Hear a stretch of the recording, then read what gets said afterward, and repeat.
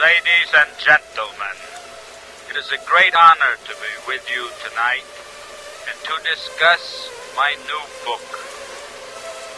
This is one of the things that I love to do most, and it gives me great pleasure that I can share it with all of you.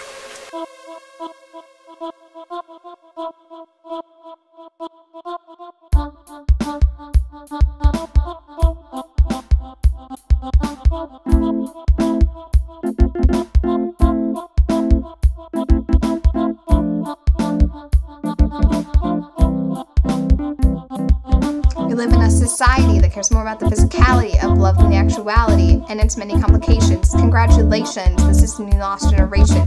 Boy, Thoreau said, all men lead lives quite desperation. Except now, emotional calibration is disturbed and perturbed by shows that claim to be reality, truly a gilded calamity that shines in unsatisfied humanity. Chitter-chattering, pitter-pattering, kids are gathering, lids are scattering. It doesn't matter, but give me a saccharin. These kids are fatter than the cars they're shattering.